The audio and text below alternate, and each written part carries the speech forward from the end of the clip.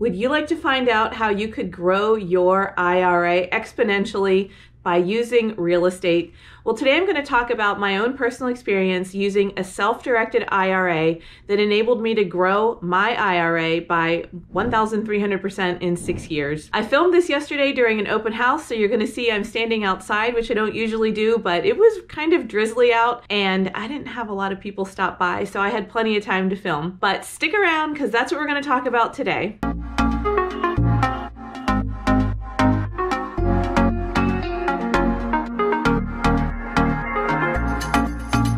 Welcome back to my channel. My name's Krista and I'm a realtor here in Central Florida, and I've been selling real estate for about 11 years. And if you're at my channel for the first time, please feel free to click subscribe. I do weekly videos on things related to real estate, generally living and working and buying homes in the Central Florida area. And today we're going to take sort of a digression from that and talk about investing in real estate using an IRA, which is called a self-directed IRA. Let's start with the very basics. An IRA is an individual retirement account, and there are different types of them. The one that I had was called a Roth IRA, and I had lived in Eastern Europe for 10 years and I wasn't contributing much to it. I think I had a little bit from when I had worked in the States before I moved to Eastern Europe. And so when we came back to America and I was looking at my Roth IRA, I would kind of log into it, take a look at it, and it kind of gave me some anxiety because it wasn't growing at all. And I remember thinking one day, gee, I wish I could invest that money myself. You know, it was held in a bank, it was invested in things that I really didn't understand or have any control over. And it just was bothering me because I knew it wasn't growing, and I felt like I could make it grow more if I could just buy a rental property with it. So I remember one day, again, I didn't know anything about this, and I still really don't, but I called the bank and I talked to a financial advisor and I said, gee, can't I do something with this money? Can't I use it to buy a house or something and rent it out a little bit? And they explained to me that no, that's not legal. You can't do anything like that. It has to be invested the way that we invest it. And I kind of put this in the back of my mind. And then at some point, I got an email with the headline about a self-directed IRA and come and take a class on it. So I signed up for the class, and it was exactly what I had been trying to find. A self-directed IRA means that you can use your IRA to invest in what you know best. There are some caveats. You can't use the product that you purchase with it. So if you're going to invest in a home, you can't live in the home. You can invest in other things, gold or fine art, or I even heard you can buy a racehorse with it, but you can't use that horse. So it has to be an arm's length transaction. In my case, since I used it to buy real estate, I cannot personally do the work on the house. I can't live in the house. I can't collect rent from the house. It all has to go back into the IRA, and any expenses for that house have to come out of the IRA. So here's what happened in my circumstance. I had a very small amount of money in my IRA, which I immediately moved over to a different custodian away from the financial institution that had it before, waited a bit until I found a property that I could afford. Now, this was like 6 years ago, so property prices in Central Florida were super low in many cases. So I waited until I found a really great deal on a bank-owned property, and I bought it. What money was left in the IRA, or I may have made a small contribution to the IRA that year, I used that money to have the home fixed up. So I think I had to put down a new floor, of course it had to be painted, I had to have a tree removed, and I had to redo the kitchen. So that was pretty much the full extent of it, and I sold it for a little over 3 times what I paid for it. Of course I put some money into it, but nonetheless it was roughly I sold it for about 3 times what I paid for it. So then I had a much larger sum of money in that account. Again, all the money used for the repairs came from the account.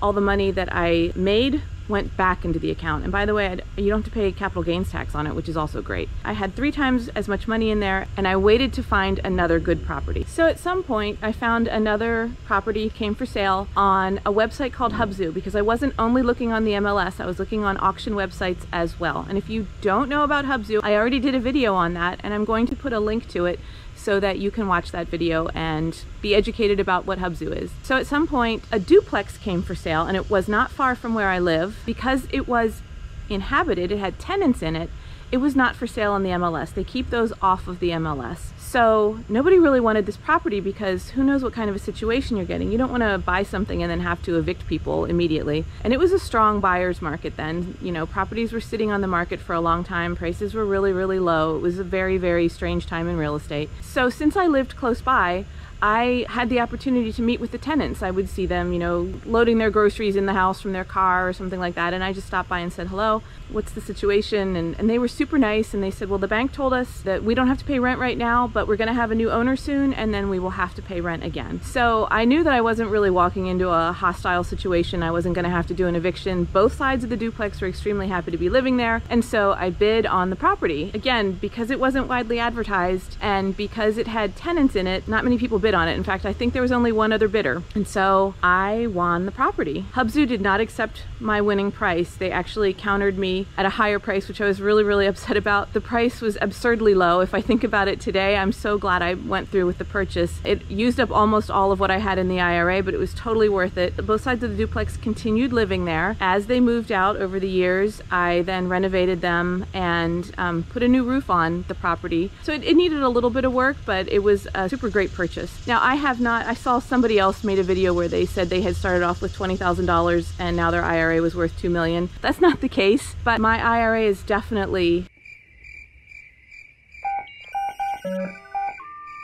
The value of my IRA has now increased 13 times, and some of that is because I've been collecting the rent over the years. A lot of it is simply because the property values have risen so much that has led to a great increase in it. So of course that's not cash in the IRA, that's just the asset's value, and that can fluctuate, and we do have to be cautious of that. But in the Orlando market, because of the time that I bought when the prices were so low, it has increased greatly. And that is one of the things that I love about being able to invest with a self-directed IRA, is that you can invest in what you know. So if you want to get started in real estate, you can do that. There are other options for you, but investing in what you know, to me, has been the real strength of this. So as I mentioned, I filmed that video yesterday at an open house. It was a little stream of consciousness. If you're left with questions, here's my contact information. Please feel free to reach out to me.